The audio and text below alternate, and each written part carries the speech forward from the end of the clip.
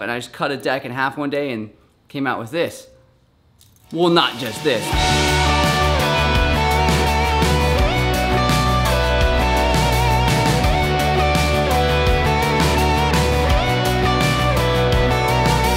Okay, so not everybody that rides scooters has all of the necessary tools that you need in order to repair your scoot, especially when you guys are at the skate park. I know I don't bring a whole bunch of tools when I go to the skate park. I mainly just bring an Allen, which is a 4, 5, and 6. It's like a tri-tool, because that's personally all I really need to get my scooter fixed if I do end up breaking it. Unless I break something major like a fork or my bars or something like that, my 4, 5, and 6 can pretty much get me by, because I know a few different hacks that some of you guys might not know of. So I'm going to tell you guys all about 5 of them, and hopefully they can help you if you're in a little bit of a pinch at the skate park. Okay, so I'm gonna be doing my entire video in the garage today, so please just don't pay attention to this part. It looks like a mess. It's actually pretty organized. Like I said, it just looks like a mess. Oh God.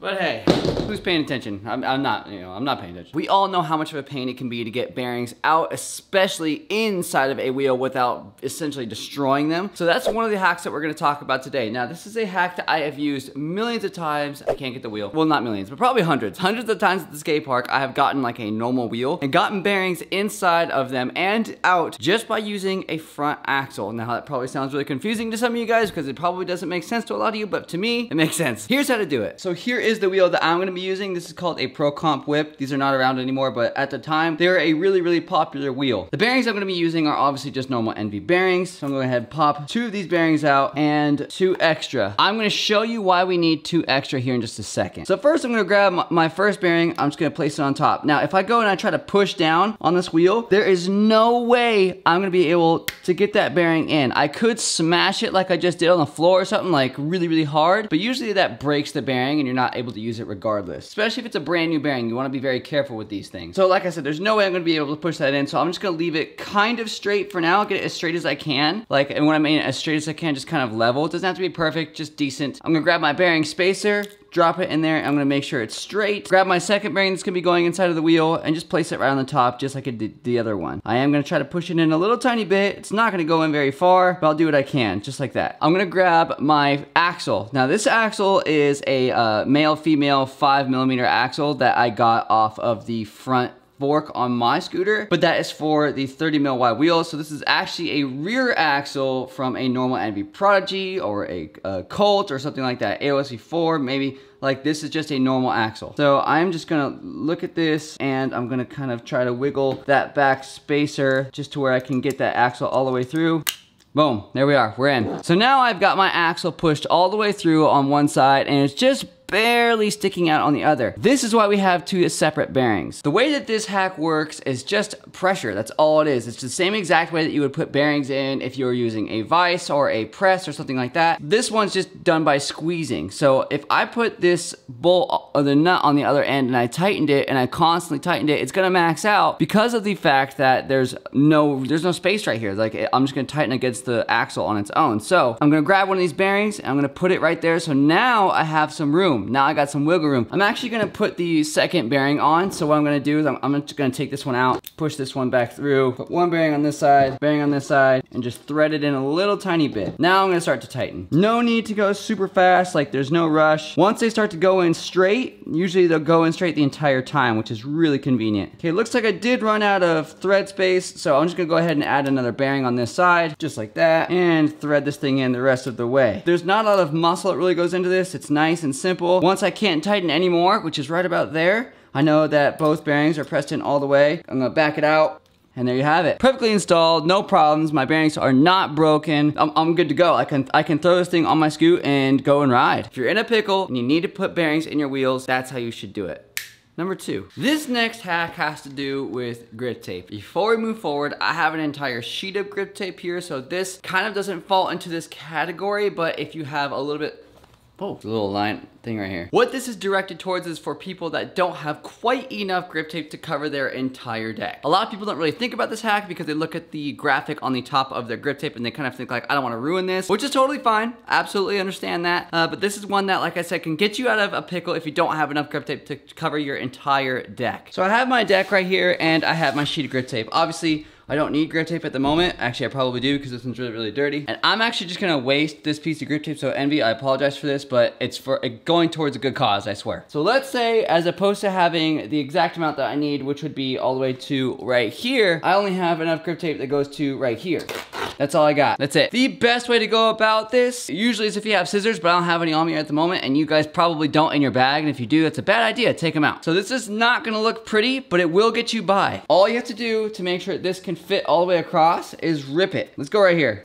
Again, not pretty, I know. Now there will be a little bit of a gap in there, and you could put like some stickers right here or something like that on your deck. Peel this thing off, just get rid of that. So now I would have this piece right here. I could put like a couple stickers right here on my deck so it would come through, like that blue color would come through right at this point. And then I would just take off the back piece of this one, put it right in the spot that I would want it. Boom, got that MB logo in the middle. I would have some stickers right here, and you could make it a little bit skinnier if you'd like. I probably should have, like in reality, this would probably be a little bit closer to like right here. But if you need to cut the sides out, you can just grab an Allen wrench. And sometimes barely tear it off, just like that. And there we go. There's that little piece right there that I don't need anymore. Just go ahead and discard that. And I can clean it up a little bit if I wanted to. Now you have enough grip tape to cover up your deck to where you don't have to worry about placing your feet in a certain spot or having this massive section of no grip tape right here.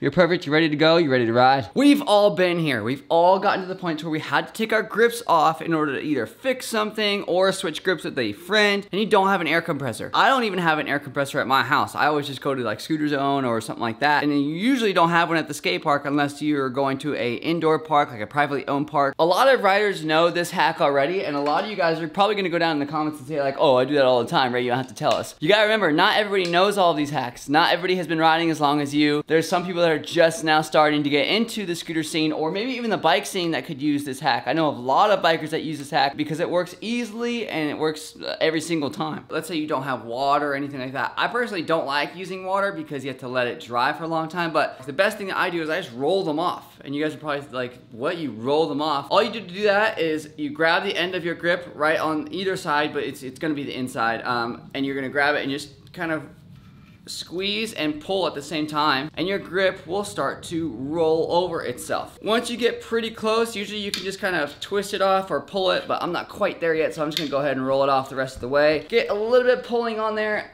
and boom, there we go. I got my grip completely rolled off. It's in like this little compact size. And if you need to put it back on your scooter, you do the same exact thing you would think. You put it on just like this, and you roll it back on. Now, this can damage your grip a little tiny bit, especially if you leave it like that for a really long time, if you leave it rolled up.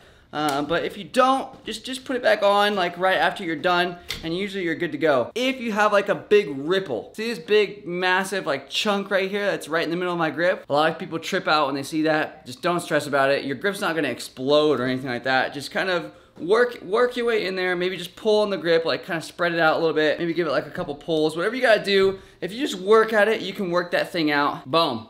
How long did that take me? Like 8 seconds to get that thing completely out. Once I get here, I'll just kind of do whatever I need to do to get that thing all the way on. Boom, my grip has come off completely, and I've put it back on with no water. I don't have to wait for anything to dry. This thing is ready to go. There's no throttle grip happening here. And it took me a total of like 2 minutes, if that, 1 minute, to get my grip completely off and get it completely back on. There's no mess, there's nothing. It gets free, there's nothing I have to worry about. So that's a really, really cool hack that I've used a bunch of times at the skate park, and I know a lot of people that have as well.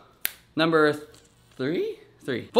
Number four, sorry. This hack is gonna be short and sweet. It's something that, like again, a lot of people know about, but not everybody knows, because I know I have actually shown people this before.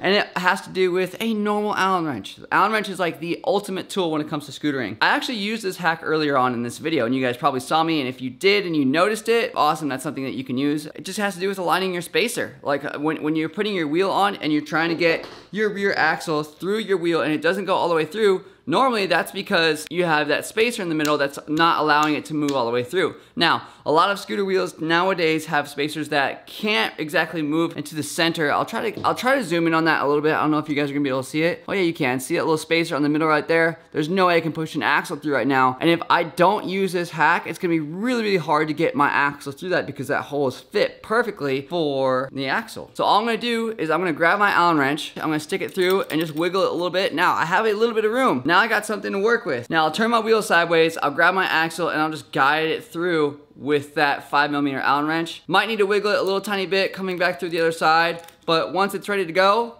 there you go. There's, again, no headache. Axle is completely through, as you can see right there. No problems whatsoever. I've seen people kind of try to squirt lube in there to try to work the axle through, but you don't need to do that. All you need is a simple Allen wrench, the ultimate tool, like I said, in scootering. And the last hack, number 5. The last hack is something that I've actually caught a few, not a lot, but a few pro riders off with this because they're really confused. And a lot of pro riders have not worked in a shop before. I worked in a scooter store for 7 years, so I have got a lot of experience when it comes to working on scooters in any shape, size. That's pro scooters, that's like beginner scooters, all of them. I've worked on all of them. This hack has been the one that I've used the absolute most at the skate park, and it has to do with this. Now, this little piece of metal I have on my keyring at all times, not because of this hack, but because it's kind of neat. Because if I don't know how well you'll be able to see it, but that is a small piece of one of my old signature decks that I rode when I rode for Phoenix Pro Scooters, and I've always had this on my keyring because it's something that I'm proud of, and I just cut a deck in half one day and came out with this. Well, not just this. This is obviously a piece off of that. You can use anything that's flat and like a hard material, aka metal. I've used a key a whole bunch of times. You can even use the actual carabiner if you really had a spot that was wide enough for this little hack. But like I said, I always use this, or maybe a flathead. That's something I always use a lot. As scooter riders, one of the things that we constantly work on, constantly tighten on our scooters is our rear wheel. Most rear wheels nowadays have grade 8 bolts. That's what I always use because I seem to break normal axles often enough to where it would be annoying, but a grade 8 bolt is much stronger, but you have this nut on the end as opposed to having an Allen wrench. So my axle in particular, on one side is a 6mm, on this side is a 1/2 inch nut. So you would use a 1/2 inch socket to get this thing off. I don't usually carry around a 1/2 inch socket. I always just carry this thing around. Like I said, this is the tool that I always have. Let's say my wheel's loose, which it is right now. Listen. If I drop that scooter on the ground right now, it's gonna sound like it's gonna sound like a bucket full of keys or something like that. I don't have a 1/2 inch socket. What am I gonna do? I need this to tighten, and if I just turn this bolt right now, it's not gonna do anything. It's not gonna tighten. This whole bolt is just spinning. As you can see right there, there's nothing that's gonna happen. So there's a small space right in this area right here that if I was able to wedge something in there, it will keep the bolt still, but it has to be flat. Which is why I use this thing. This thing works perfectly. It fits in there, no problems whatsoever. As you guys can see, now if I was to turn this bolt, check it out. The axle is not spinning. Oh, you guys can't really see that. Let me try to go from the bottom. So I'm going from the bottom, so the bolt is spinning right now, but if I push this thing in, there we go. Sometimes it takes a couple attempts to get it in there correctly, but now I can tighten my axle completely. Like I can crank down this thing. That's as hard as I can get it right there. Perfect, no problems. Now I do have to kind of wiggle this thing out to jimmy it out, but once I do, my wheel is now completely tight. No problems. No sound, no nothing, and I can get to riding. I've used this hack so many times for different things. I've used it for obviously my scooter. I've used it for cars. I've used it for bikes. I've used it for skateboards. I've used it for all kinds of different things. I've used it for my mountain bike a whole bunch of times, and it's worked beautifully. So if you have something flat, anything, like this is, like I said, my go-to because it's really flat and it's a scooter. So I'm using a scooter for a scooter tool, which is kind of cool to me. A flathead works. I've even gone as far as using this little piece on my watch because it's flat, it's metal, and it worked like a charm. Those are a few hacks that you guys can use. Like I said, if you're in a pickle at the skate park or you have some problems with your scooter, anytime that you need to fix your scooter to get back to scootering, those are 5 things that you can use at any point. And I hope that a lot of you guys will benefit from this. Hopefully you learned something today, and if you guys use any of these, let me know. Let me know in the comments below which one that you guys have used or one that you've actually just learned. That would be really cool to see what you guys have learned today and if you guys, like I said, benefited from this video. But thank you guys so much again for watching today's video. Tonight I have to go to New York, so for anyone that is in the New York area, come and visit John and I at Broadway on September 8th. I have posted all of the necessary info on my Instagram, so go check it out there. Link will be in the description below, and don't forget to snatch your merch. This hat's backwards, but this is the blue and black hat. You can go snatch one at www.raymondwarner.com. Also the glasses, raymondwarner.com. Go snatch yours while you can. I'm gonna tune up for the day. Shout out to my Scoot for being a star in this video, and until next time, I'm out. Later.